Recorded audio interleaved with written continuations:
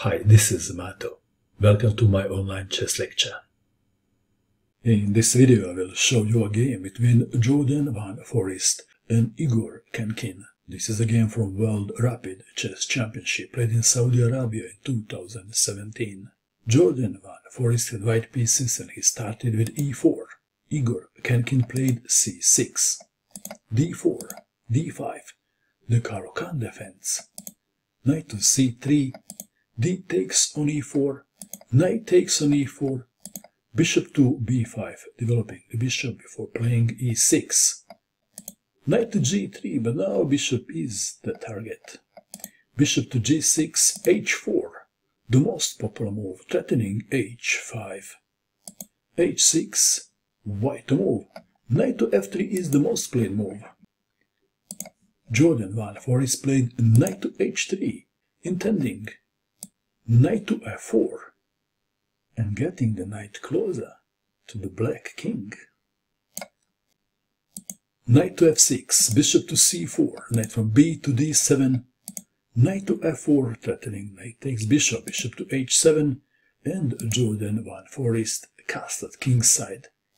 e6, rook to e1, lining the rook with the black king. How important is that? This position was seen before, and the two most played moves are bishop to e7 and queen to b6. In our game, Igor Khenkin played bishop to d6.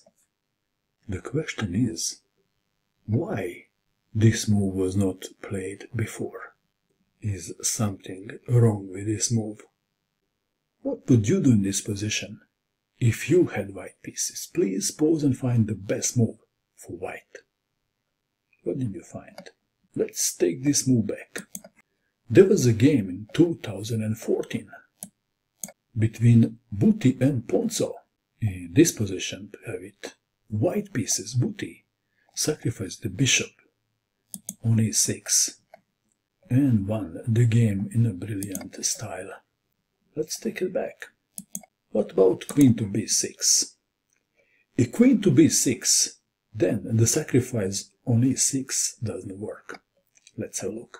If knight takes on e6, f takes on e6, rook takes on e6 check, king to d8. So queen to b6.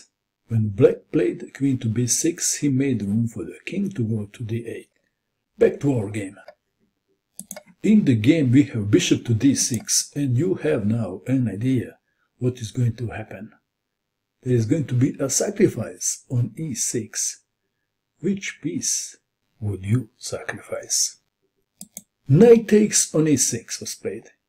Is this the move that you would play too? If it's not, don't be sad.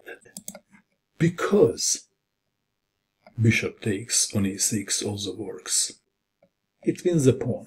The best move for black is castling, and then bishop to f5. So white is better without much risk.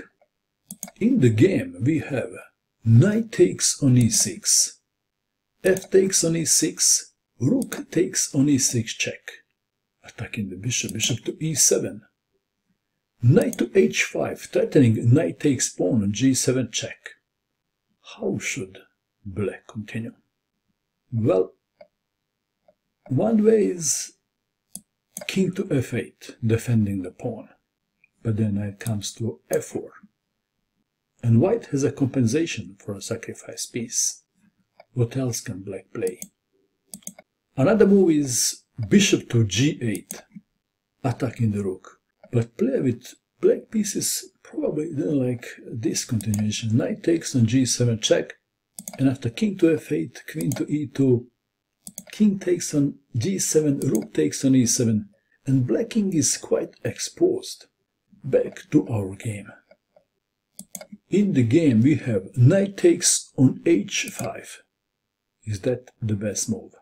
It may not be the best move, because it helps white queen to get closer to the black king. Queen takes on h5 check, king to f8. White played a move and black resigned. and the move is rook to f6 check. Black resigned in view of this continuation. Something takes rook. What is that something? Pawn, knight. Knight takes on f6, and there is checkmate in 1. Queen to f7 checkmate. Short and sweet game from the World Rapid Chess Championship 2017. What do you think of this game? And that is all. I hope that you enjoyed watching this video. I wish you good luck with your chess, and bye for now.